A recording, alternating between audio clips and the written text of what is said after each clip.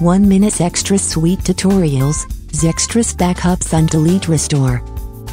The Undelete Restore feature of ZeXtras Backup allows you to restore all items deleted from a mailbox within a specific period of time.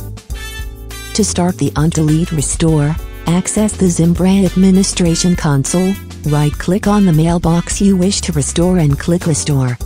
After doing so, select the Undelete Restore option, your undelete time span of choice, and one or more additional notification recipients.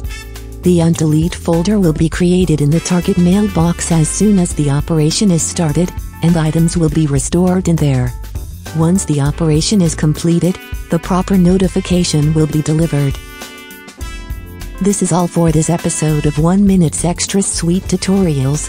Thanks for watching.